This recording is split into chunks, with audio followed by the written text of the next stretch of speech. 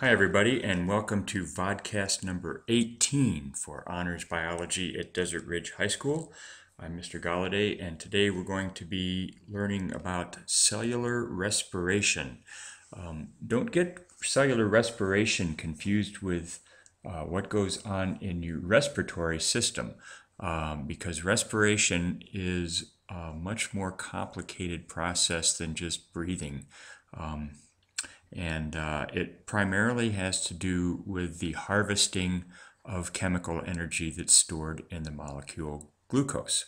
Okay, yesterday we talked about ATP, and we learned that ATP is sort of the universal currency that all cells use, and particularly that some enzymes make use of in order to power the reactions that take place in cells. To start off with, we're going to look at a chemical equation for cellular respiration. Okay, everything on here should be familiar to you. Okay, this of course is what is glucose, right? So this is one molecule of glucose, and we combine that with 6 molecules of oxygen. All right, and that gives us 6 carbon dioxides plus 6 molecules of water. The other important thing that happens in this process is that we get several molecules of ADP plus phosphate converted into ATP. We get much more than one. We actually get somewhere in the order of 37 that get converted during this process. So this is our primary means of recharging that ATP rechargeable battery. Cellular respiration is really what does that for us. Okay, I'm going to give you first of all just a quick overview of the process, and then we're going to get into the details. Cellular respiration involves several substances that we've already talked about. Glucose being one. Glucose, of course, is a 6-carbon sugar, as you can tell from the C6, and also we use this little hexagon shape to represent that. The other thing that we use is oxygen, which is designated O2, and then we also ultimately end up with a 1-carbon molecule. We end up with 6 of these because we started off with 6 carbons over here, and then we also end up with some water. And then along the way we get some ATP converted from ADP plus phosphate. Now there are sort of 3 sub-processes that are involved in cellular respiration. The first is called glycolysis. Glyco, as you may remember, means sweet and refers to sugar, and anything that undergoes a lysis is broken.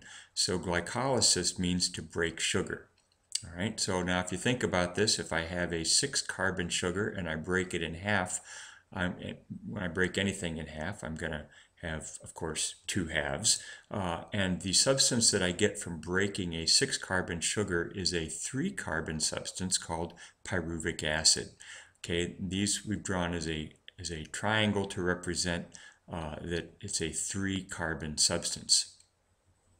Okay, this happens in the cytoplasm of the cell. This happens is done by various enzymes that are floating around in the cytoplasm of all of our cells. Everything else here takes place in the mitochondria. Okay, in the course of this, we get a little bit of ATP, and we also get something called NADH converted from NAD+. NADH is what we call an electron carrier. And NADH basically picks up a hydrogen and then also picks up a high energy electron. And we'll have a little bit more to say that in just about what that means in just a minute. Okay, so pyruvic acid is the result of glycolysis. Pyruvic acid is brought into the mitochondria, or mitochondrion, and it enters a process called the citric acid cycle. Now this is a whole chain of chemical reactions. There are somewhere around 10 or 12 different enzymes involved in a bunch of different reactions that take place. We get a couple molecules of ATP, And this is also the point where the carbons are broken off of the sugar and we get some carbon dioxide released as part of the citric acid cycle. Okay, so the main thing that comes from the citric acid cycle into the next step, which is called oxidative phosphorylation, is NADH, which is converted back to NAD+. You may remember back here, we were converting NAD+ to NADH. This is using those high energy electrons that we made in this step, or that we harvested in this step, and it's removing them off the NAD+, and it's used in this step called oxidative phosphorylation. Now, as you might guess, oxidative sounds like oxygen, and you would be right. And this is where the oxygen comes into the process. And this is also, this is the step where we get the most ATP out of the process from the wildly spinning little ATP thing here. We get the most ATP comes from this particular step. Okay. Just remember, the blue boxes are processes, okay? The orange or yellow little shapes represent substances, okay? So this is a substance. This is converted from this into this. This is a substance. This is a process. So any of the blue boxes or blue circles represent some process that's taking place. Okay, first step in cellular respiration. Well, first we have to know a little bit about the mitochondria, and there are 4 parts of the mitochondria that you need to know. The first is that we have an outer membrane, we have an inner membrane, and so when you have an outer and an inner membrane, then you have a space in between the outer and the inner, and we call that the intermembrane space. And then you have a very innermost space, which has the very cool name of being called the matrix. So I don't know why it gets this cool name, but it does. So this is the innermost region of the mitochondrion. Okay, as you recall, oh, incidentally, this diagram you should do on the left-hand page. The previous one, this one you should do on the right-hand page if you haven't already. As long as you have some, if you already did this on the right-hand page, that's fine. But be sure you leave plenty of room for this step. Okay, glucose comes into glycolysis, and as we already said, glycolysis is a breaking of sugar. And from this broken sugar, we get from this 6-carbon substance, we get a 3-carbon substance called pyruvic acid.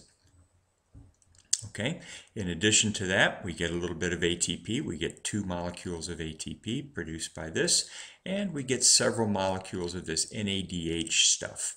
Okay, again, think of this as part of what happens here is the energy that's released from breaking apart that glucose molecule goes to boost an electron into an excited state, and that's what's carried on this NADH molecule.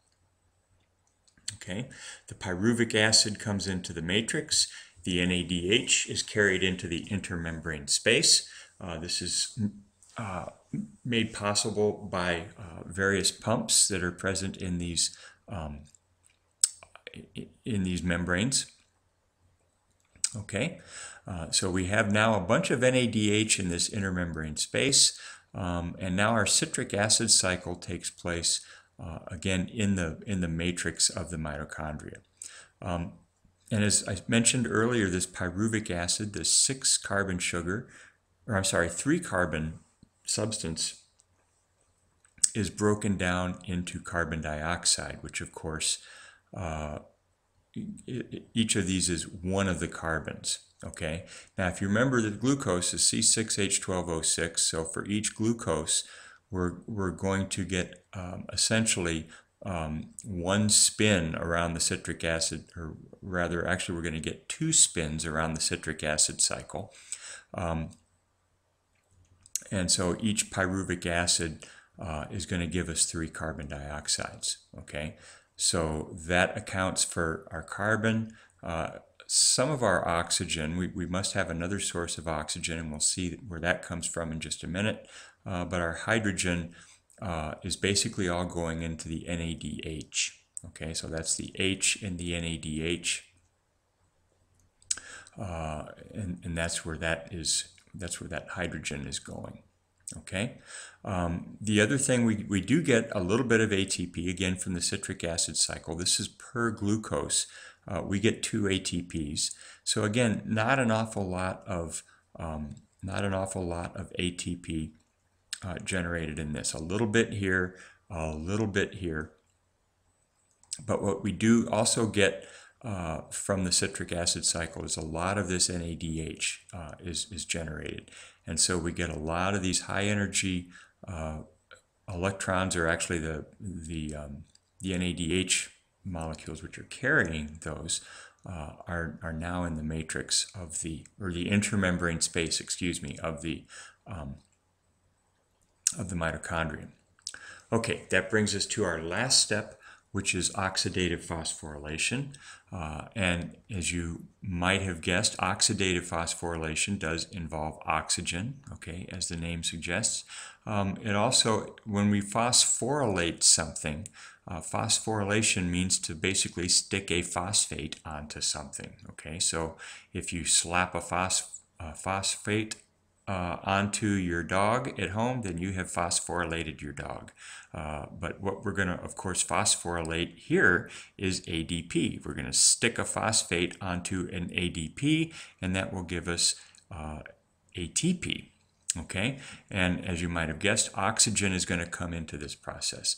Now, oxygen is especially useful because oxygen loves electrons. Oxygen is what we sort of call an electron hog. If all of these chemicals represent little kids in a sandbox, oxygen is the little kid that doesn't want to share its toys. It's the one that doesn't play well with others. The toys being electrons, oxygen wants to keep everything for itself. That's a sort of a human description. The chemical description is that oxygen is highly electronegative, but it really means the same thing. Oxygen is a sucker-upper of electrons.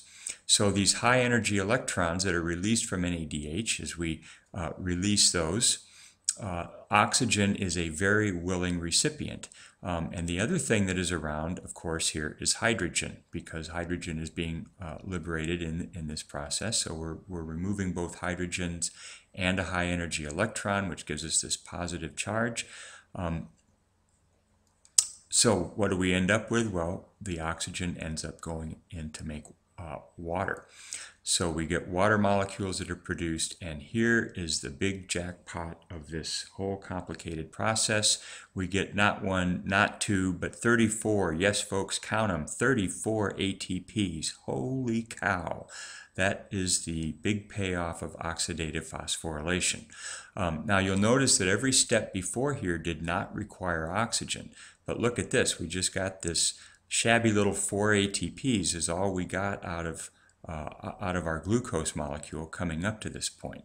Okay, what oxygen allows us to do is get way more ATP out of our glucose molecule. So this makes for a much more efficient use of our glucose. Okay, allows us to get much more usable energy out of each molecule of glucose.